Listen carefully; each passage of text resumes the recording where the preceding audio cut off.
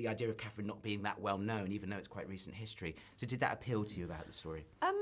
I think what appealed, well, I didn't know anything about the story. I didn't remember it happening at the time. I think I was in America at the time, but anyway, as you see in the film, you know, it got reported hugely in England, but it really didn't get reported very much in America at all. So I was fascinated that I didn't know about it, and it's that sort of piece in the puzzle of that lead up to the Iraq War, which is a very important piece, which I felt like sort of was a really interesting story to tell.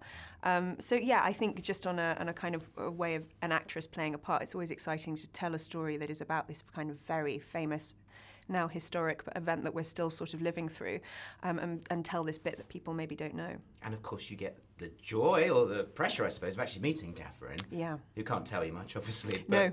What was it like actually meeting her? It was amazing meeting Katharine. It really was. I really loved it. We had an amazing lunch, and no, she couldn't tell me very much. I was asking questions, and I thought, this is the first time I've ever asked anyone who actually legally cannot answer any of these questions. But you know, but I think her support from the film was unbelievably important to all of us, and I think she wanted the story told. You know, I think this obviously has been one of the most important kind of parts of her life. And again, the fact that it's something that maybe people don't know or don't remember as much, I think she really wanted it sort of marked. We've spoken before, just last time actually, you know, about the importance you place on being able to tell stories where there's a message inherently within it.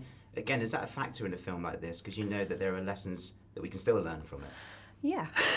I mean, yeah, I like films with messages. I like films that make me think. And I read this, and, you know, I mean, I think particularly with that war, for people of my generation, for everybody alive at the moment, really, it's had such a major impact on the way that we see politicians, on the way that we see conflict. Of course there are lessons to be learned. There's always lessons to be learned from conflict. I mean, I feel like that region is still very much obviously in conflict, so it's difficult to know what the resolution is going to be. But to kind of think about that and try and make sense of it, I thought was fascinating.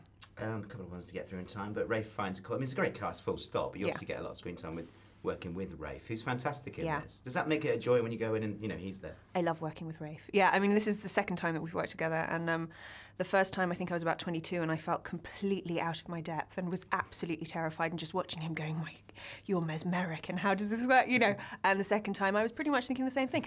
No, I mean, I just, you know, he's a fascinating, wonderful actor, and I think, you know, it was great that he came in to play what is actually a small but unbelievably pivotal role. And I think, you know, you look at the whole cast, and it was a lot of people that just really believed that this was a story that they wanted to tell and that they wanted to be a part of.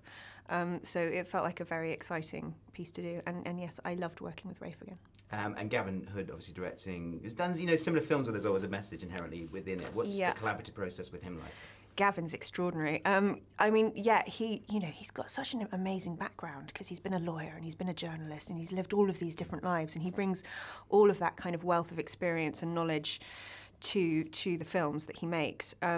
He's absolutely obsessed by whatever the subject matter is.